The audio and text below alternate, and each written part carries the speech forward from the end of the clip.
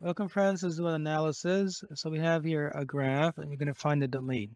So first of all, notice that when you look at the graph, analyze some key pieces of information, right? There are little arrow tips. That means the graph shoots off forever that way. That little arrow tip means the graph shoots off forever that way. Notice further that there are no holes, no gaps, jumps. It's a solid piece of graph, which means that the domain is the following. You would say negative infinity through positive infinity. Any value of x that you can possibly imagine can be plugged in. Like when 3 goes in, 0 comes out. When 0 goes in, 4 comes out. When 8 goes in, roughly 7 comes out, you see?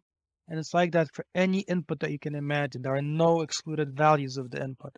Okay, now let's look at the range. So the lowest y coordinate that you can see is right here.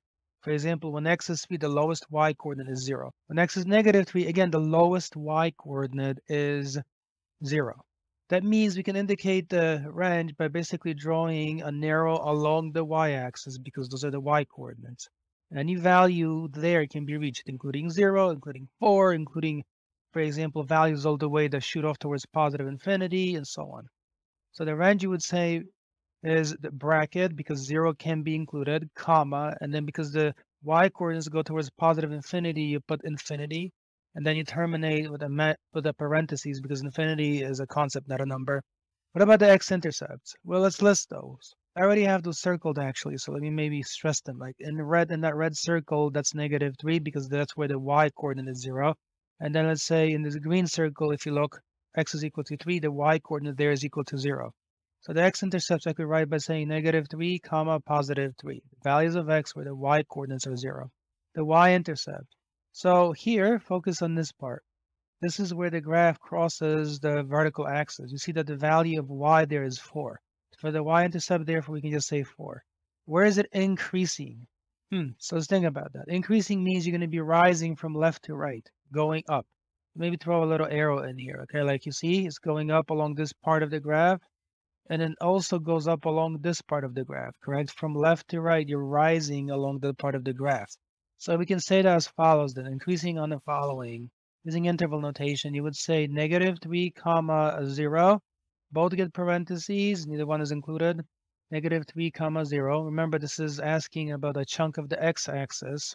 And then you're going to have to go from 3 towards positive infinity along the x-axis because there the graph rises again. The y-coordinates get steadily bigger. And then, so you have to splice them together, just u by union, and then write 3, comma, positive infinity. Next question, where is it decreasing? So decreasing means you're going down from left to right in terms of the graph. So let's do that. That means it looks like over here, right? From left to right along this piece of the graph, you're going down. And also from left to right along this piece of the graph, you're going down steadily. So you have to imagine the following in terms of what's happening on the x-axis, because you got to answer in terms of the x-axis always. You're going to be coming from negative infinity up to negative 3, and then you're going to go from 0 up to positive 3. Those blue segments along the x-axis, those are your answers, visually speaking.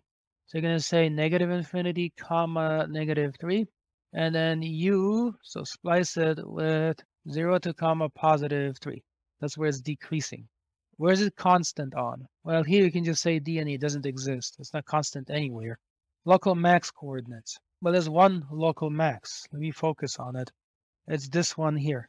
You see that within that little box, the highest y coordinate is positive 4, and every other y coordinate is lower than positive 4. So the local max coordinates, you can say, is 0 for x, because at this point right here, when you look down to the x-axis, that's 0, and then positive 4 for y.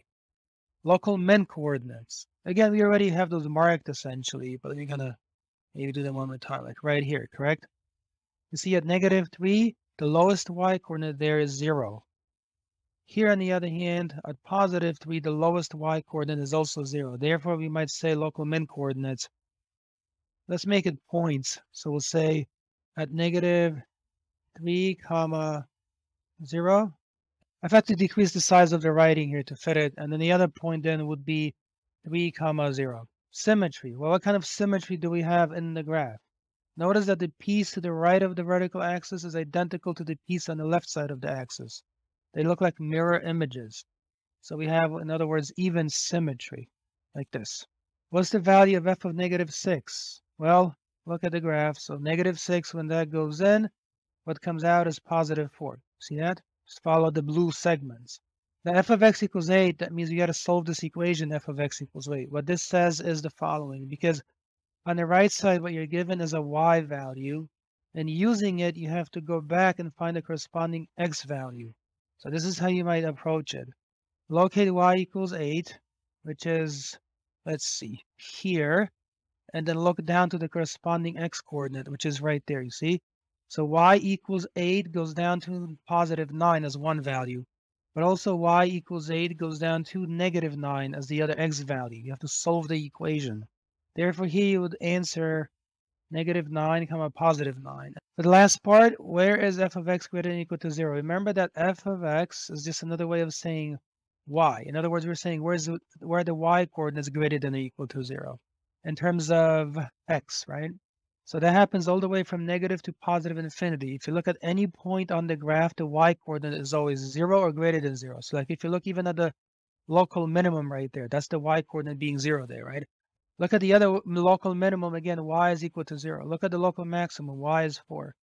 If you look at any other point on the graph, the y coordinate is always greater than 0. In other words, to answer this question, interval where f of x is greater than or equal to 0, that means, remember, we're talking about x. We're going to have the following: -infinity, +infinity, terminated with parentheses. And that's how you can analyze a graph like this. Leave a like if it's been helpful.